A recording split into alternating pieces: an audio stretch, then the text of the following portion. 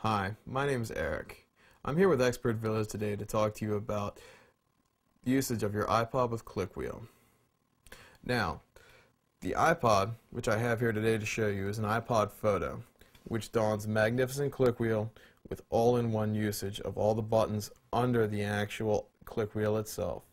As you can see, the iPod click wheel is touch sensitive. As you move the unit with your finger over directly, it is able to directly respond to the actual movements of your finger across the wheel itself. All of your buttons, for instance, track back and track forward, are available to you by simply depressing the wheel on the right or left side. One of the things that's very interesting about this is that there are alternate features of these buttons as well. The menu button simply acts as a menu back button. One of the things that you can do is if you navigate into the menus, you can push the menu back key to simply return to the top level menu. Once you press it multiple times, you will get back to the top menu to where it says iPod at the very top.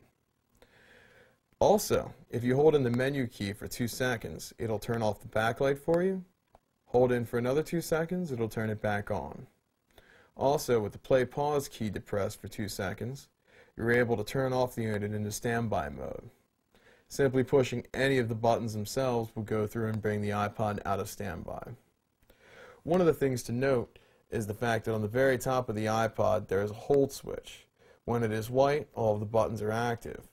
When it is switched on in red, the buttons on the front of the unit are deactivated and none of the buttons respond to any of the actual physical movement on the actual unit. On behalf of ExpertVillage.com, my name is Eric. Thank you for watching and have a good day.